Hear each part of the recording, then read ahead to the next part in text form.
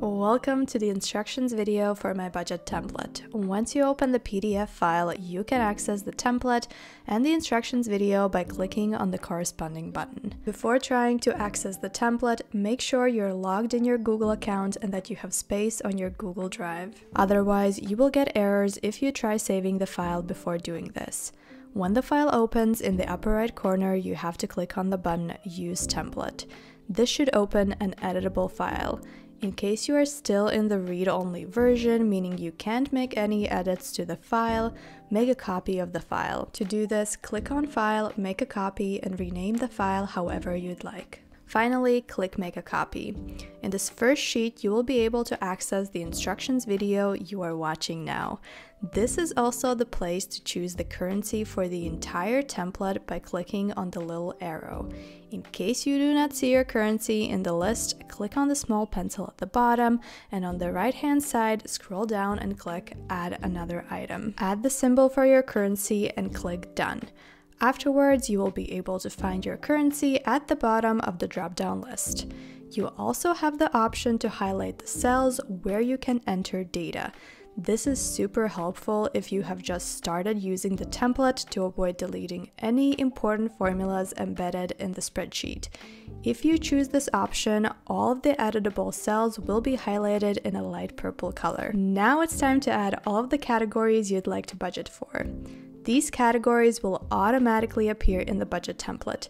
If at some point you need to add additional categories, refer back to the sheet to do so.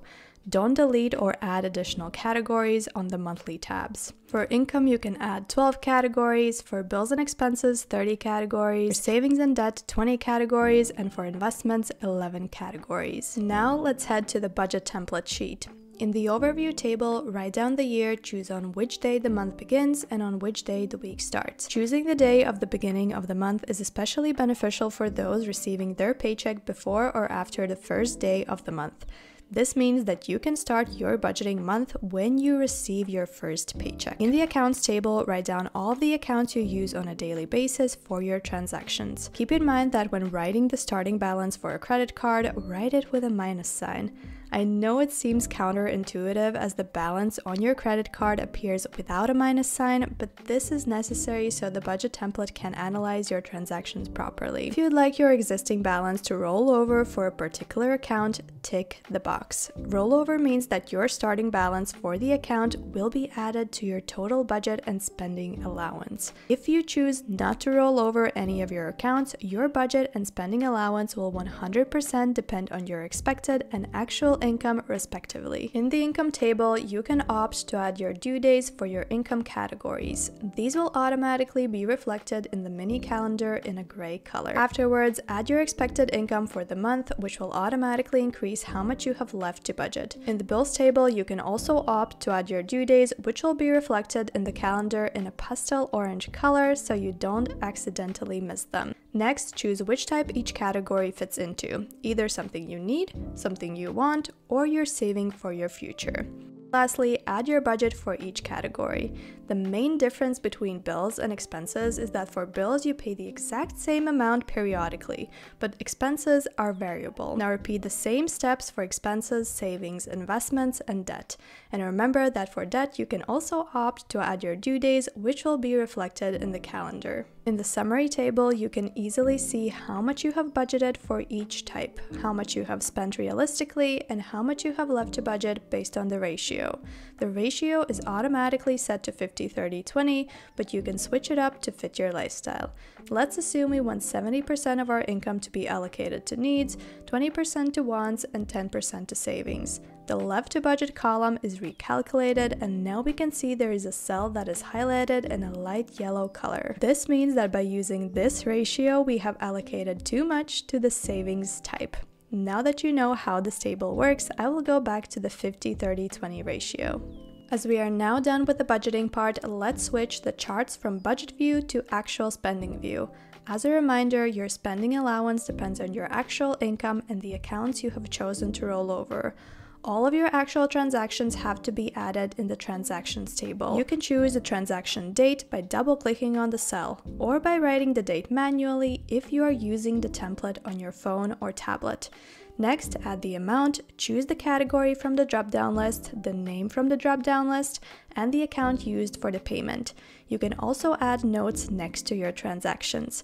Something important to remember is to always write all of the numbers with a period separator instead of a comma. For example, in my case, I type on my keyboard 110.27 instead of 110.27. If you use a comma, the analysis formulas will not understand it as a number, but instead as a text, and you will get errors. Once you have paid for your bills and debt, you can tick the boxes and they will strike through. If you want to make any transfers between your personal accounts, use the transfers table. In my fictional case, we used credit cards and I'd like to pay them off in full this month. First, I check their outstanding balance in the accounts table. Afterwards, I head to the transfers table where I choose which account I will use to pay them off. Write down the amount and select which credit card is going to receive it. That's it. In the accounts table, we can now see that the balance for the checking account has decreased, whilst our credit cards are paid off in full. When you are ready to start your budget for the next month, you'll notice that all of your data except for the actual transactions have been sourced from the previous month. So you don't need to start everything from scratch and you can easily make edits as needed. If we take a look at the Year in Review tab, we can see that all the actual data for January has already been added. The data here will automatically update based on what you input on each monthly tab.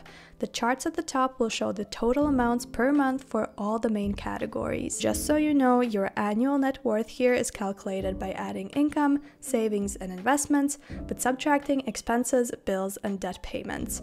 If we scroll down a bit, we'll see a more in-depth analysis for each category. My main goal when creating this template was so it's as easy to use as possible. So I hope you love it as much as I do and you reach all of your financial goals you have set for yourself.